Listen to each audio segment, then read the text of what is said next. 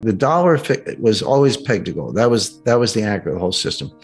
But if you ran into trade deficit problems, there was a swing lender. The swing lender was the International Monetary Fund. That was really the role of the International Monetary Fund at the beginning. Now, throughout the 80s, 90s, and into the 2000s, it's become this like global monetary policeman. They impose all kinds of deals. They make loans. They made multi-billion-dollar loans to Ukraine a couple of years ago. Ukraine did not meet any of the criteria for a borrower, but obviously it was political. So the IMF has become like the finance arm of the U.S. State Department, and a highly, highly political organization, wandered very far from its original intention. But the original intent was that if you were in a little distress, the IMF could make you a loan of gold or dollars. Then that would buy time for you to fix whatever problem it was.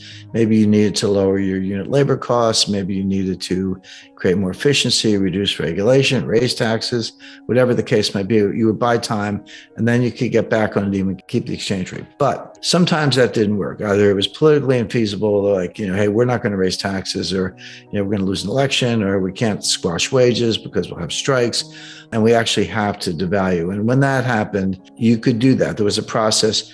You would devalue against the dollar. Indirectly, you were devaluing against gold, but the dollar gold peg was the anchor, and you would devalue against the dollar. So the IMF was a swing lender, and it was a forum for discussing terms and conditions of devaluation, if that's what it took. And of course, the famous crack-ups were the devaluation of pound sterling in 1967 and again in 1974, and there were others. But that was the process. And they created two other organizations. One was the World Bank, which was for developing economies, not the developed world. They were supposed to lend to encourage development in what today we call emerging economies. Back then, probably would have called it the third world, but they were to help the poorest countries. And there was something called the General Agreement on Tariffs and Trade, which later became the World Trade Organization. And that's a multilateral organization for negotiating reductions in tariffs whenever possible. So you really had three Bretton Woods institutions: the IMF, the World Bank, and was now the World Trade Organization. A very, very ambitious set of organizations. By the way, they're all still around. We're off the gold standard, have been for a long time. We'll talk about 1971, Nixon, and closing the gold window and all that.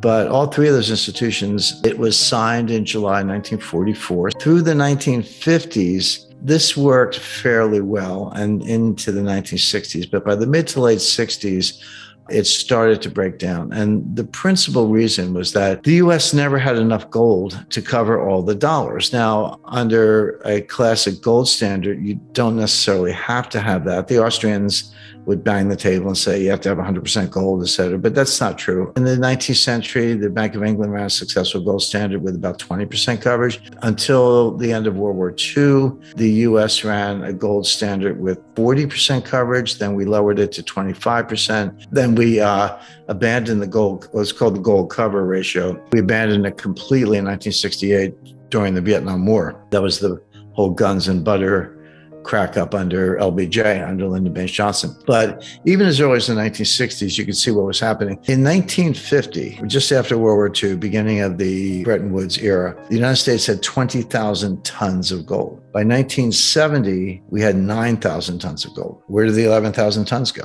Well, the answer is 3,000 to Germany, 2,500 to France, 2,500 to Italy, 600 to Japan, et cetera. And as we had all these trading partners, and the way the system worked at the time, if you ran a trade deficit, that meant you got their stuff. So we were buying transistor radios and Toyota cars and Sony TVs and French wine and taking vacations in Switzerland. But that meant all those dollars were going overseas, and those trading partners who had these dollar surpluses could cash them in for gold. And they did. And we sent them the gold. And that was how the system worked. But by the late 60s, a run on the bank had developed. A couple of things happened. One was there was a private market that was set up side by side with the official market. So the official market was $35 an ounce. The private market, it could be $40 an ounce, $41 an ounce. It wasn't wild. It wasn't $200 an ounce, but even a couple of bucks was what traders call an arbitrage. It was free money. So what France could do, they could cash in dollars for gold at $35 an ounce, turn around and sell the gold in the market for $40 an ounce. That's practically risk-free, and you make an easy profit. And if you want to leverage it, you can make even more. And that was happening. But more to the point, countries were putting the gold in their vaults. So there came a time when Charles de Gaulle sent a destroyer to New York to pick up his gold to bring it back to France, with the under the auspices of the French Navy. So that was exhilarating. And it was because there wasn't, two things were true. One, there was never enough gold. It was all based on confidence. But two, the confidence was eroding because the US ran massive trade deficits and budget deficits, the twin deficits at the same time. Now, there's a case for that. And this was kind of what the Marshall Plan was all about in a much smaller way. But as time went on, at the end of World War II, Germany was in rubble. Japan was in flames and ashes, but they were important economies, and we needed friends to face off against the Soviet Union. So it's very much in our interest to help those countries get back on their feet. Well, how could they do that if they didn't have any money, they didn't have any gold, they didn't have any credit? Well, they did have something, though. They had human capital. They had engineering expertise. They had been the large industrial economies before the war. So what they really needed was some money and some credit. But you could extend that to them so that they could get manufacturing going. And then they paid it by exporting stuff. So again, around the 60s, the Volkswagen Beetle was a popular item. Japanese transistor radios took them to the beach, et cetera. But that meant we, the United States, had to run trade deficits so that we could run a capital surplus, meaning we would have the capital to put into these countries. And they were the opposite. They ran trade surpluses, but had capital deficits because they were borrowing all this money. But it worked. It got the money around. And then, a little bit later, the petrodollar deal was just the ultimate extension of that in 1974. But the problem was confidence was eroding. People were like, how long is the U.S. going to run these deficits? What do they expect us to do? Pile up dollars forever? I mean, the Germans and the Japanese actually did, but the French, Swiss, and the Italians were not so sympathetic. And they developed a run on Fort Knox, that the gold was going down fast. It was very clear that the gold was soon going to be depleted if Nixon didn't do something. So he got together with John Connally, who was Secretary of the Treasury, Arthur Burns, who was head of the Fed, Paul Volcker, who was not head of the Fed. This is 1971. Volcker was Deputy Secretary of the Treasury.